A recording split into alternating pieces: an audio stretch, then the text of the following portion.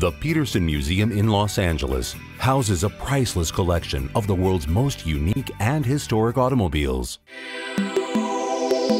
3 stories below the museum, safely inside the world's largest automotive vault, lies an even more amazing collection of vehicles. For the first time, we will pry open the vault door and examine these incomparable treasures. Courtney Hansen will be our tour guide through automotive history on Tales from the Vault.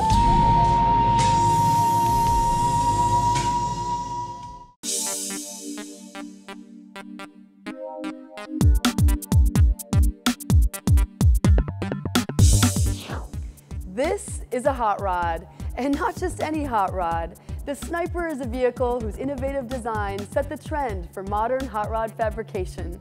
It was the 1999 Street Rod of the Year, the Good Guys Custom Rod of the Year, and it won the Alexander Brothers Award of Excellence.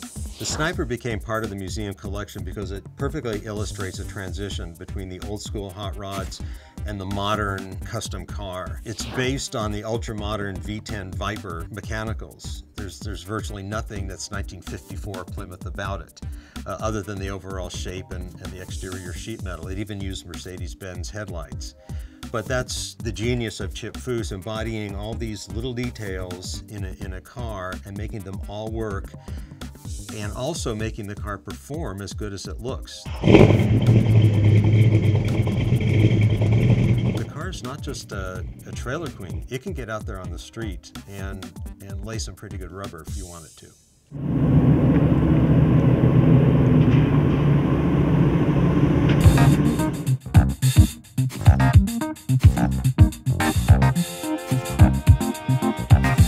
Looking at the Sniper now, the art of creating a hot rod has come a very long way. The Sniper began as a plain Jane 1954 Plymouth Belvedere Savoy convertible. The choice of the Plymouth was the first of many adventurous choices that set this hot rod apart. The designer was Chip Foose, the builder Troy Trepanier. After cutting his teeth at the legendary Boyd Coddington Hot Rod Shop, Chip Foose has gone on to become one of America's premier car builders. His designs are featured on Velocity TV's Overhaulin'.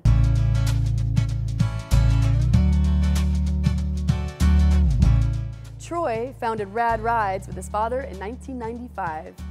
It has grown to be one of America's top custom automotive shops. Troy has worked with Ford, GM, Chrysler, and Toyota.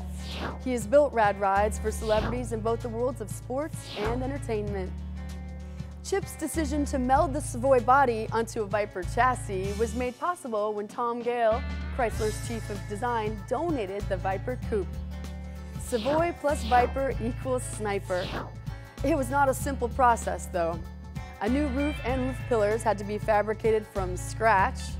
The deck lid was lengthened by 14 inches. The doors were shaved, the wheel wells reshaped, and Mercedes-Benz headlights were added. Even the Viper chassis was customized. It was narrowed by 10 inches front and rear. The addition of 4-wheel disc brakes became a necessity to stop the 488 cubic inch, 450 horsepower Viper V10 engine, and a heavy-duty 6-speed Borg-Warner manual transmission was chosen to shift the heavy load. Because the body started out as a convertible, it had to be made more rigid to handle the 500 foot-pounds of torque put out by the big V10. The body was attached to the frame by 14 custom body mounting points to accommodate the added stress.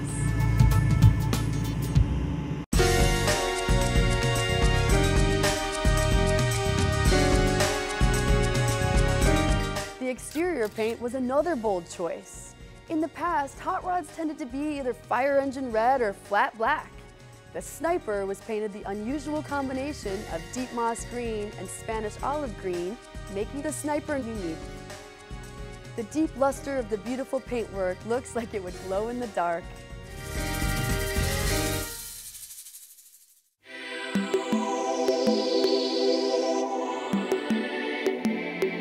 There was no skimping on the interior either. It received modified Recaro seats and olive green leather.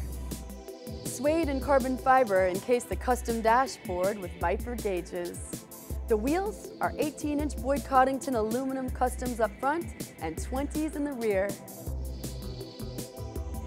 It was only fitting that the Sniper was unveiled at Petersen Publishing's 50th anniversary for Hot Rod magazine at SEMA. After being sold at Barrett-Jackson for $162,000 in 2002, it was eventually added to the Petersen collection.